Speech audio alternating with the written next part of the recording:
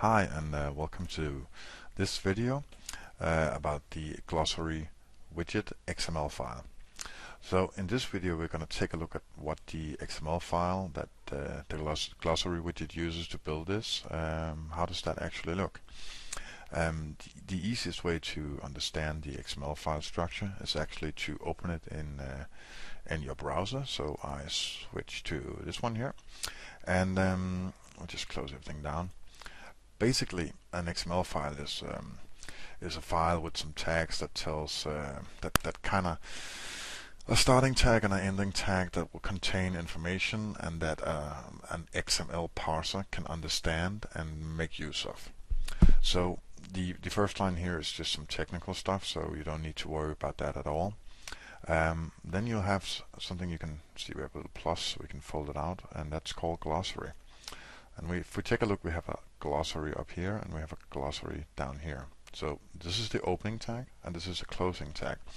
So everything contained between these two tags, these two nodes, are actually the glossary. Inside the glossary nodes we have separate nodes for each letter. So we have letter ID A, B, C, D, etc., all the way down to Z. So if I, for example, wanted to add characters that are native to my language, I would simply copy the letter ID node for Z, paste it under below here, and add my letter. Could be a German U or Swedish A or something like that. Basically, whatever you need, and it will automatically add the letter at the end of the band here. Should you have, as you can see, there's quite a bit of room left to add letters in case that you'll add a lot of more letters. It will automatically scale this down, so the band will never be wider than the border right here, and the buttons will just be smaller. But basically this allows you could add numbers 1, 2, 3, 4, 5, 6, 7, 8, 9 as well, and it's pretty flexible. So if we switch back to the XML, if we fold out the letter A, this contains word IDs for all the letters that we see in our glossary. So we'll just do like this, and like this. So we can see we have word ID for Aboriginal and we have a word ID for Aboriginal right here. So all the words you see here are the words that are represented here in the widget. If we fold out the word ID for Aboriginal, we have yet another node called desk, which is description, and in here we have our text. This text here is the exact same text as you're seeing in the widget for Aboriginal. As you can see, it has some formatting here. This text is bold and there's a paragraph. This is actually done by inserting HTML tags, and if we take a look here, this is the HTML tag for bold, and this is the closing tag for the bold. So what this tells the XML parser is that everything between these two tags, which means this text, will be bold. Yep, pretty easy stuff once you get the hang of it, and of course if you know XML or HTML, it's pretty, well, it's not going to be a problem for you. There's an editor provided for you in case you have no idea how to do this, and this will help you make these more fancy and styled descriptions, and hopefully it will be easier for you to make this work. But if we take one more look here, we have a special little tag here called CData. This is the start tag for CData, and this is the end tag for CData. What CData is actually this tells the XML parser that anything between the starting CData tag and the closing CData tag is to be interpreted as one instance of data. Because once the XML parser, if we didn't have CData, when the XML parser would come down to this B bold tag, it would kind of break the logic, because it would think this had something to do with an XML file and it couldn't understand it. So when we add the CData stuff, it tells the parser just treat everything in here as one node and disregard any of the tags that you see in here. So this is needed if you're applying formatting to your text.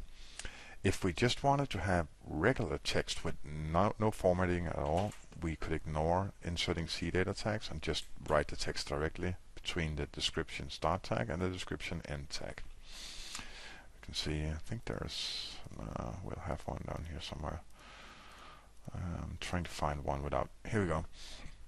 Here we have a node that just has a plain description. There's no CData because there's no styling of the text at all. And if we just switch over and see what does the Amish word look like here, you can see the text looks pretty much like the other text in the widget. Actually, it's totally the same. The only difference is there's no underlined words or bold words or paragraphs or whatever. So if your need is just to have text like this, then ignore all the CData stuff, ignore all the HTML stuff, and just write your text directly there. There's another node, we'll find one with an image here, called IMG, and this defines the image that you want to show in the widget. So for my action script word, the description is what is seen here, and I have a JPEG image called ascode.jpg. The widget will put this at the top, at the bottom. Let's see, we'll find action script here. At the bottom of the description text. This is the default location for any images. You can move it up at the top. This is done by adding a special property to the image tag called position equals top. So when the widget encounters this in the XML file, it will say, okay, I need to place the image at the top of the description instead of at the bottom. And in that case, it would look like, let's see, find, what word was it, alcohol. We'll see the image up at the top of the description instead. So this is what it looks like in using IE9, but you can't edit anything here at all. This is just to show you the structure basically.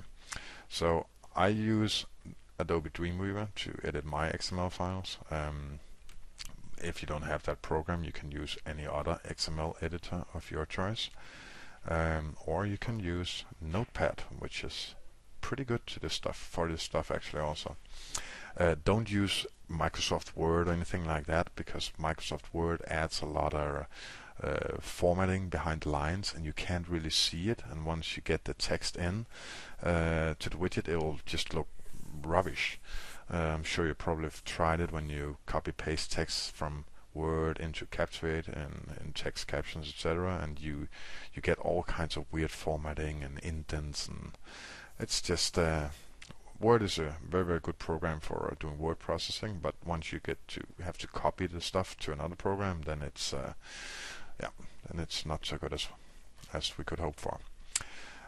Anyways, here it's let's say that I wanted to have a new word below the word Aboriginal. I would just copy the entire word ID for one of my existing words, and I'll skip down and I'll paste it in here, and we'll just say ABC. So now we have a new word ID that's called ABC, and the next step would be to enter some data. Just delete what we have. Let's see, there we go. And then so ABC is a great little song. Oops, little song that you can hear small kids singing at school. So it's probably not the best description, but I guess that will have to do. So right now we have a word ID called ABC, and we have a description called ABC is a great little song that you can hear small kids singing at school.